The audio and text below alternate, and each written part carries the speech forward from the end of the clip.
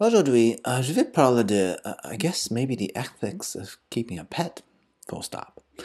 Okay, maybe not full stop, right? I'm a pretty selfish human being, and I want Mr. Fluffy to be my prop here, but still, these days we have to wonder whether he just wants to be free. Inherently, I mean. Hey, XenPuck here. So we've had this cat for a while.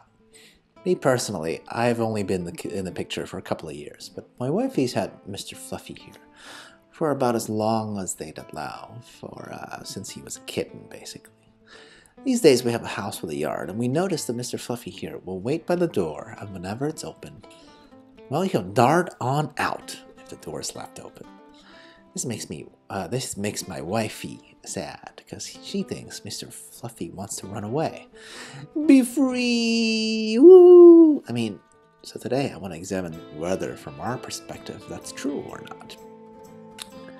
So point number one, right? The need for territory. This is probably my best defense against the idea that Mr. Fluffy actually wants to not be here.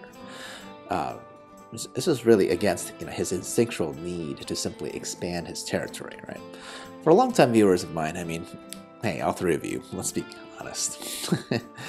You'd know that this cat is not known for his bravery or a lack of regard for his own survival by any means. Okay, so we're a bit surprised that he's willing to dart on out of the door nowadays.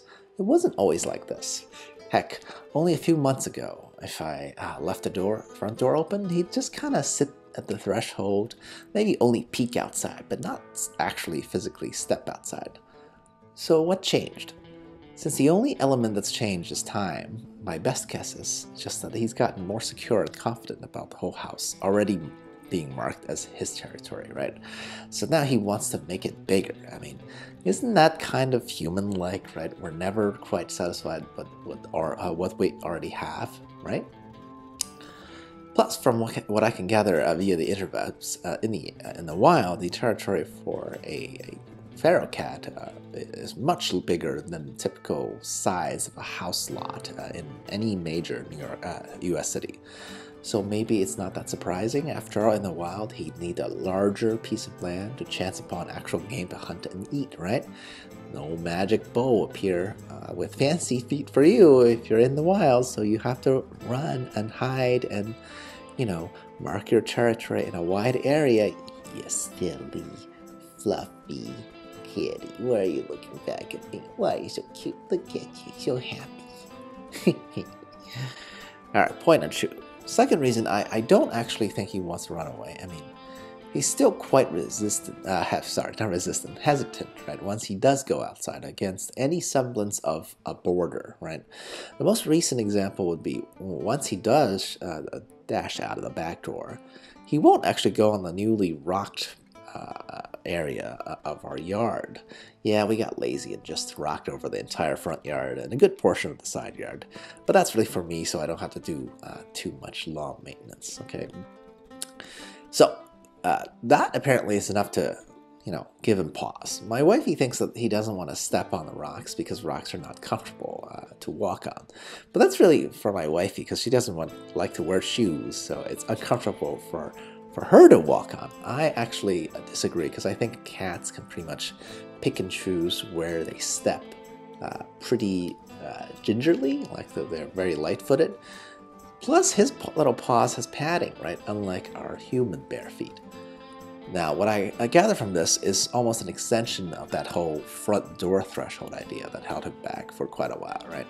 He's just not comfortable with crossing boundaries until he's gotten used to it.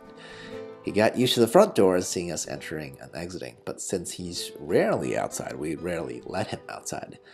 He's never actually seen anyone else, cross the rocked area of the yard, so he's hesitating. I mean, this tells me he wants to explore, right? Not so much that he's feeling so oppressed and must run away from us at all costs or something. Oh man, I'm anthropomorphizing this cat quite a bit, aren't I? Oh well. I guess we can't really help it. Look at him. He just turned. Look at him. He turned like this. He's like, why this guy keep moving me? So cute. And finally, point number 3. The reality is, we also just think that this cat will probably not do well in nature, right? I've seen him frantically chase a hairpin or a tuft of his own hair more than any actual living creature, right? Occasionally there'll be some flying bugs in the house and he'd chase it for a bit and lose interest, you know, in less than a minute or two, I would say. I watched this with amusement, but also trepidation. I mean, come on, little guy. If we weren't feeding you on the regular, would you be more persistent? And of course, there's the fact that he's declawed. I know. That's apparently quite traumatic for the cat. And probably why he bites on Wifey's ankles occasionally, right? This was the decision Wifey made years ago, and honestly, I told her if we get another cat, that I'd prefer not to do that, right? We shall see what happens there. Now, tangent back to Mr. Fluffy. So, without his front claws, we do worry that if he somehow does get out into the yard, which currently do not have a full fence around, and if he gets lost, will he be able to survive? Based on his current, you know, chubby state, right? His lack of actual hunting experience and no front claws, and concurring that it doesn't look good, right? Sure, there may be a chance that when push comes to shove, he'll surprise us, but why chance it, right? So I think what I'm trying to get at is I don't actually think that this cat wants to run away for good, right? He knows a few words like his name and the word brush, and most importantly salmon, because it's his favorite treat. But this is all assuming that he can hear my wife calling these words out for him to come back, right?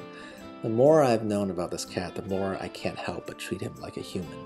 I know he's not, and our morality shouldn't actually be applied to something that's not human, but still, Mr. Fluffy, being the state that you're in, that's not all bad, right? We feed you, and we clean you, and you look back at me. Look at you. You're looking back at me right now. And we also provide some warmth on the couch when sitting next to you, right, when it's cold. I hope you like us human enough to want to stick around.